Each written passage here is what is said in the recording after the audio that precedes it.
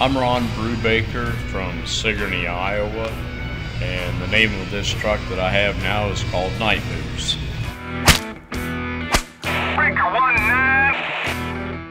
I started in August of 1973 when I bought my first truck.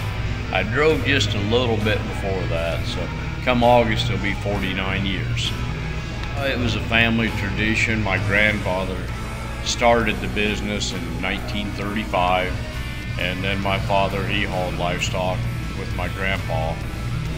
He come back from World War II in 45, and he trucked for 50 years himself, and it's just always been in the family. We've always been real local right there. I've been in every state except Alaska, Hawaii, and Maine trucking. I've been in British Columbia, Alberta, Ontario, Manitoba. I've been in 4 Canadian provinces with a semi.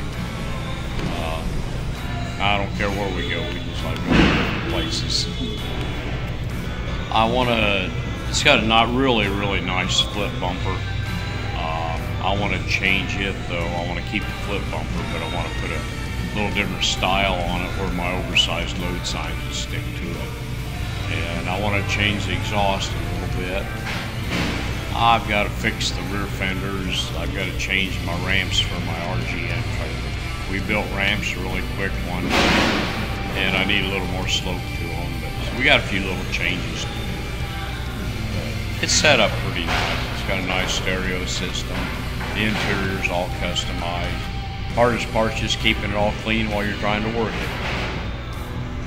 I used to have, my boys went with me a lot when they was younger, and I've had dirty diapers get lost underneath the passenger seat, and you know there's something not right in the truck, but you can't figure it out for a while. Kids will do a lot of things in the truck.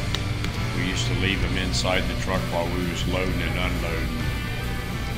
One day we was hauling a load of lambs down to Mexico, right to the border. And I had the 2 oldest boys with me. They was like 3 and 4. We was out of the truck for probably an hour and a half. And when I got back in the truck, it smelled like Windex, but I didn't have any Windex and I could not find the bottle. But it smelled like Windex, and all my clean clothes was in a pile on the floor in the bunk. And they'd been up on the top bunk, jumping down into them clothes. So they did entertain themselves while I was gone. But I never did find that Windex bottle.